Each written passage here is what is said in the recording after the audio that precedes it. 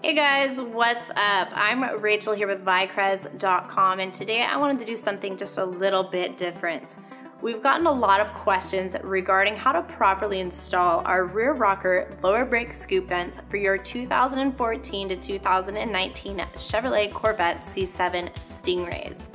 Thankfully, with vz101404, the installation process is quick and simple, as well as 100% non-invasive. This means that there will be no additional cutting, clipping, or drilling required. In fact, there are only a few things that you're going to need to ensure that you have success in minutes. Grab some 3M VHB foam core adhesive tape and a sharp tool for cutting, like scissors or even a razor blade will do the trick here. Get some adhesive promoter or isopropyl alcohol and a little bit of sandpaper. We recommend using a 250 grit. This will be used along the back side along the tape edge here. This is where we are going to be putting our 3M tape, so we want to be sure that we sand this area thoroughly. We want to make sure that we're removing any leftover mold release solution that may have been left in the outer layers of our material. We want to soften any rough edges to be sure that we don't inhibit proper adhesion of our 3M VHB foam core tape. Once sanded down nice and smooth, we can apply our adhesive promoter or isopropyl alcohol in a quick swipe. We don't want to saturate the material, just ensure a nice clean surface.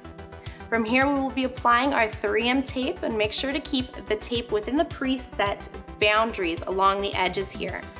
And once the entire edge has been lined to size, you are all set to install.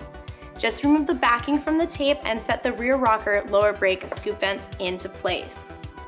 I'd like to advise that in order to ensure a proper adhesion, your new rear rocker lower brake scoop vents will need to be applied to a properly cleaned vehicle surface.